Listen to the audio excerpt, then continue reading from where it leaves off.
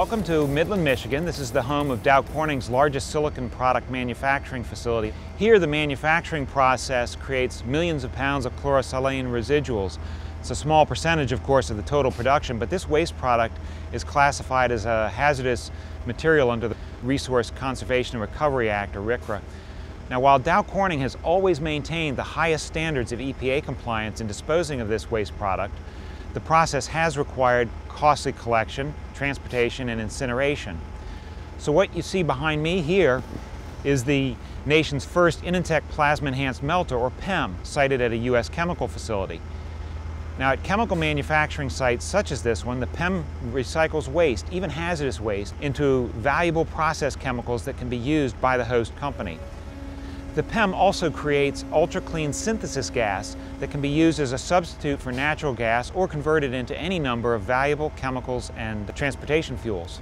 We've tried it on a wide variety of industrial materials, but here specifically at the Midland PEM, the chlorosilane residuals are fed to the PEM where the molecules are instantly broken down into their elemental atoms. The organic materials are reformed by steam reformation into synthesis gas, and that synthesis gas is used later as a fuel to produce steam for the plant. The chlorine from the chlorosilane residuals is removed from the synthesis gas stream and is returned to Dow Corning as ultra-pure aqueous hydrochloric acid, a valuable process chemical used at the manufacturing site in which Dow Corning would otherwise have to buy as a raw material.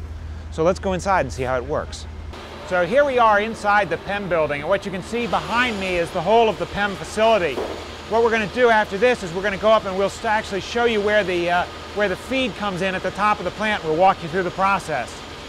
Now we're standing up at the top of our plant where the feed lines, the chlorosilane, is fed into our facility from the Dow Corning production area.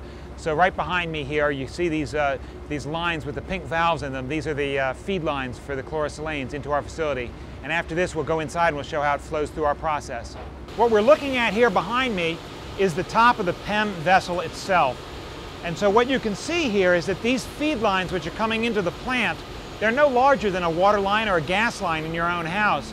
Through any one of those lines, we can actually feed to the facility up to 1 ton per hour of the chlorosilane feed. They come in here and then they mix with the glass additives which help the material form a glass in the PEM vessel, and then that mixture is fed down into the top of the PEM vessel. We've now come down one level. We're now at the level where the main body of the PEM vessel itself is. So in this vessel, what's happening is the material is coming in through the top of the vessel. It's dropping onto the surface of the molten glass. There you have those graphite electrodes are forming the plasma above the surface of the molten glass. That's where the material is reacting with the steam that's being fed in, and that's where it's actually being gasified. The chlorine is being liberated as hydrogen chloride, or HCl gas, and the organic material is actually being formed into synthesis gas through the reaction with the steam in this vessel. So now what you can see behind me here is this large horizontal duct where the synthesis gas leaves the PEM and comes over into the thermal resonance chamber, or TRC. What we'll do next is we'll move up one level and we'll be able to trace the flow of the process from the TRC through the gas cooler, up through the dust filter, and into the unit where we produce the high purity hydrochloric acid. Okay, so what then happens is the hot synthesis gas comes out of the PEM and it comes into the TRC, the thermal resonance chamber. That's just a hot chamber where the gas is able to finish its reaction at roughly the same temperature as it is inside the PEM outside of the plasma zone. So it moves up through the TRC and then it moves into the gas cooler. The next vessel you see, it moves down through that gas cooler, and then it moves into the bottom of this dust filter and moves up through that dust filter. The dust filter takes out all remaining impurities, which would be the solid impurities, the dust, that could be carried along. After that, we can then move into the high purity HCl extraction.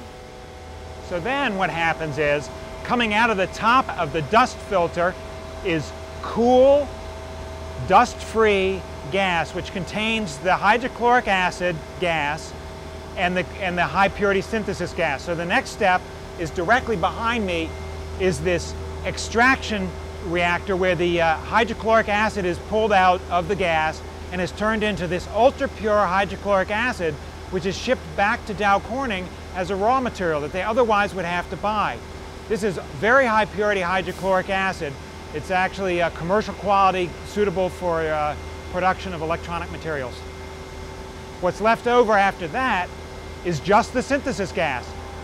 Cool, dust-free, and acid-free, which goes on downstream, and it's used to produce high-pressure steam, which goes back also to Dow Corning. So it's interesting to note that, that the amount of hydrochloric acid that we can produce at this facility and the amount of steam that we can produce at this facility each represent about 10% of Dow Corning's requirements at this facility, which means that there's a real economic benefit to our being able to produce hydrochloric acid and steam from these materials that we receive here. Now, synthesis gas has many applications. It can be used to produce a variety of different products. You can use synthesis gas to produce hydrogen, methanol, ethanol, even diesel. But it also is an extremely clean-burning fuel that can be used as a direct substitute for natural gas. And at this plant, that's what it's used for. So now we're standing actually underneath the PEM. We've talked about all of what happens with the gas moving through the gasification reactor, but what about the glass?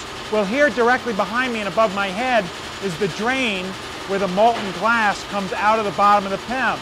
We're constantly adding to the glass pool in the PEM, and so more glass is being formed, so we need to drain that off. So this is where it comes out as molten glass and falls into the cooler, where it freezes, solidifies, and is broken up into gravelly chunks. It's a glass material. It's totally non-leachable. And in fact, at one of our other facilities, we've already found a commercial use for it. It can be used as a substitute for riprap around the drainage lines in the leachate ponds at that facility. So with InEnTec PEM technology, chemical processing facilities can significantly lower their carbon footprints while transforming what was once useless waste and a liability into valuable feedstock for chemical products and clean fuels.